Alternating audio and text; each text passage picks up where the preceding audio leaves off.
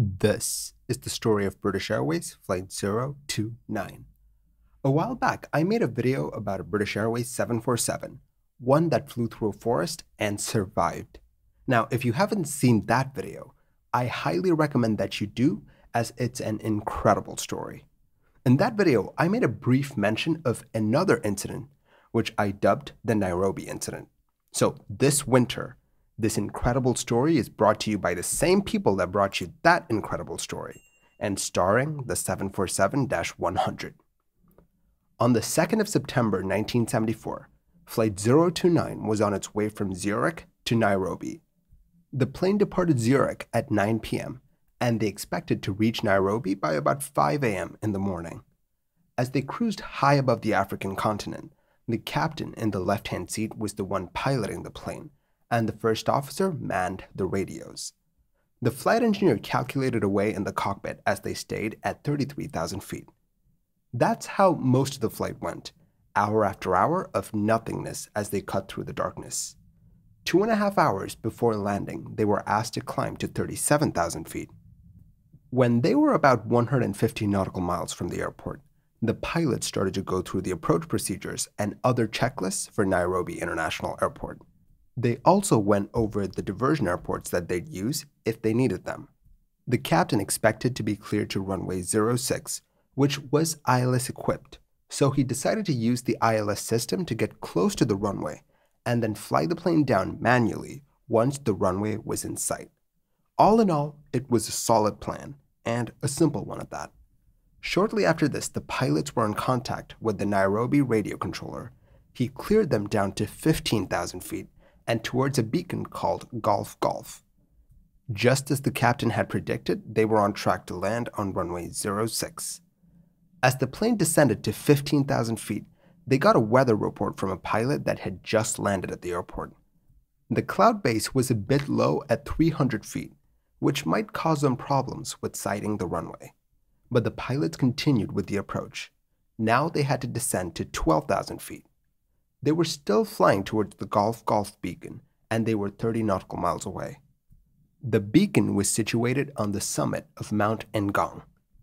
After that, they got further instructions to descend, this time to 10,000 feet. So they closed the throttles and just let the plane lose altitude.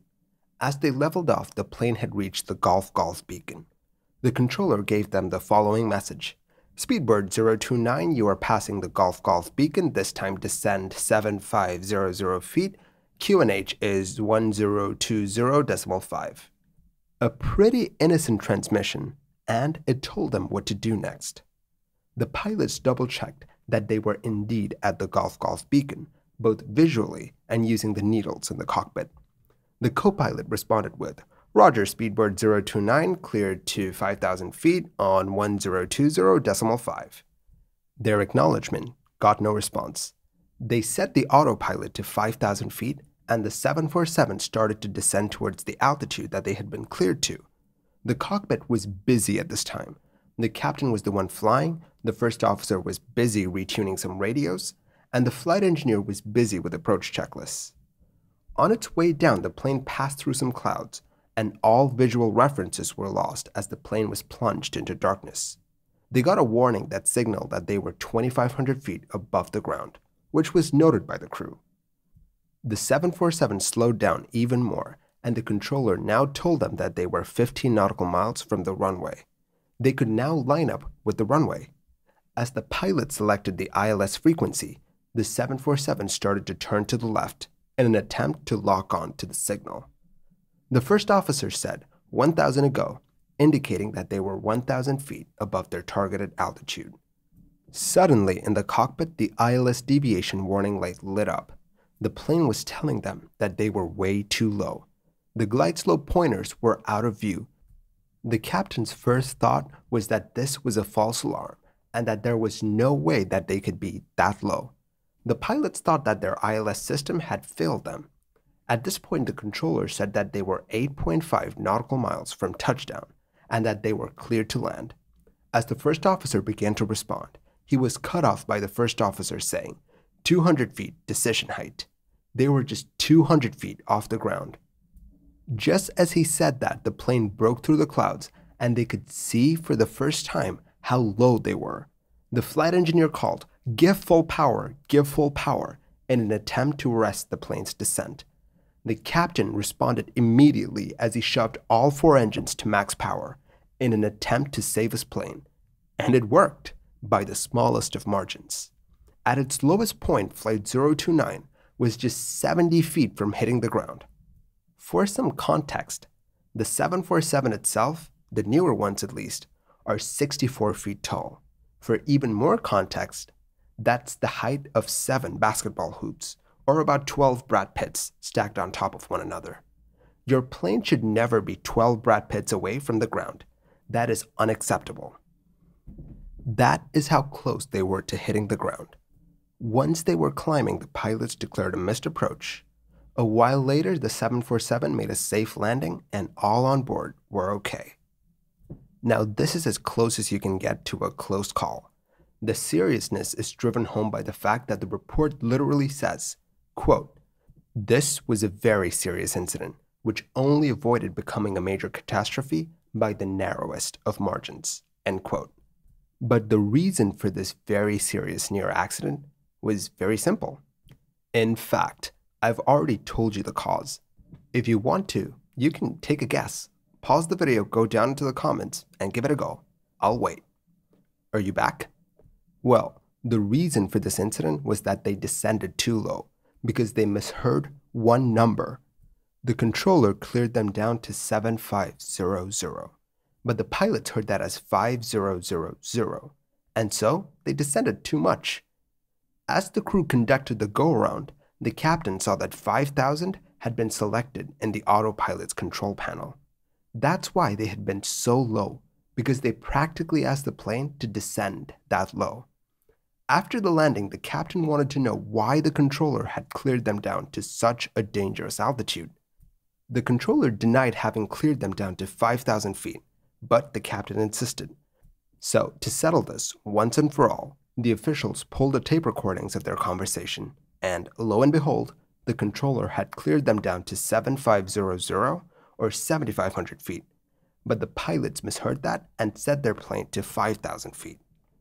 But listening to the recordings, they noted that the 7 was quite feeble, and a lot of emphasis was put on the 5. So subconsciously, the pilots assumed that they had been cleared down to 5,000 feet. But they had an opportunity to catch their mistakes. The first officer read back their clearance, and he clearly stated that they were cleared down to 5,000. But the controller wasn't paying attention, and he never corrected them. They then looked at the pilots. They had been on duty for about 9 hours, and by the time they landed at Nairobi, they were at the low point in their circadian rhythms, which meant that they'd be less likely to notice mistakes, especially if they were the ones making the mistakes. On top of that, the first officer had been taking some medication for an infection that he was having. As it turned out, those meds would really hamper his ability to think and make decisions. In short, he should not have been flying.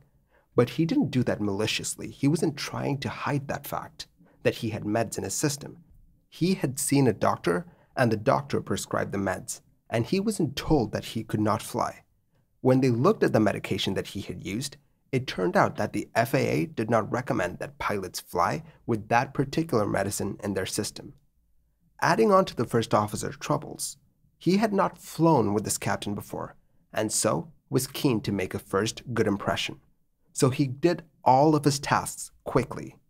In doing so, he was doing the tasks and not thinking about the implications of the tasks that he was doing. This, coupled with a busy cockpit, meant that conditions were ripe for mistakes to be made. Each pilot was busy doing his own thing. Like, they were so busy that the flight engineer had to ask both pilots to set their altimeter settings multiple times. The really shocking thing to come out of this incident was the knowledge that sometimes no one was monitoring the plane. You see, the non-flying pilot must be monitoring the flying pilot to catch their mistakes. But as they passed the golf beacon, no one was monitoring anybody. Basically, they probably thought that the other pilot was monitoring, when in fact they were all engrossed in their own little worlds. But there's one final question here. Why didn't they heed the warnings? The plane was telling them that they were too low, but they were in a state of denial.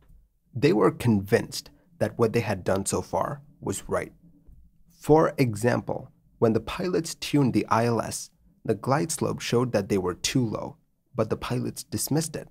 Then they had a warning tone when they were 2,500 feet above the ground. They ignored that as well. This is because on most approaches you get warnings like these, and so they had in a way become desensitized to it. Then they got an altitude alert which stated that they were approaching their selected altitude of 5,000 feet. This didn't set off any alarm bells, because as far as the pilots are concerned, being at 5,000 feet is okay, it's safe. Then when they hit the decision height, the flight engineer quickly figured out what was going on and called for a go-round, thus saving all on board. You want to know the biggest kicker about this flight? The 747 at that time did not have a GPWS or a ground proximity warning system. It's a system, as the name suggests, which warns pilots about ground proximity. The investigators studied to see how a GPWS system would have changed the course of things. They found out that a GPWS system wouldn't have given them any advance warning that this plane already hadn't given them. I mean, they had warnings all the way from when they were at 2,500 feet above the ground. But a GPWS system would have shocked them into reacting. A loud pull-up warning is exactly what you need to get someone to act. Also, in reference to the British Airways Flight 888 video, in that video I said that the flight was operated by British Airways' overseas division, and a lot of you told me that that wasn't a thing. So I went back and checked that report and then this one. Both of them state that BAOD was the operator of the flight. In fact, they go out of their way to state that. So if anyone knows what BAOD or British Airways Overseas Division is, do leave that information in the comments below. Do you know of any other near misses that you want me to cover? Let me know in the comments below. Thank you for watching this episode of Mini Air Crash Investigation. If you like the videos that I make, do consider liking and subscribing. It will really help the channel grow. I will catch you guys next time. Stay safe.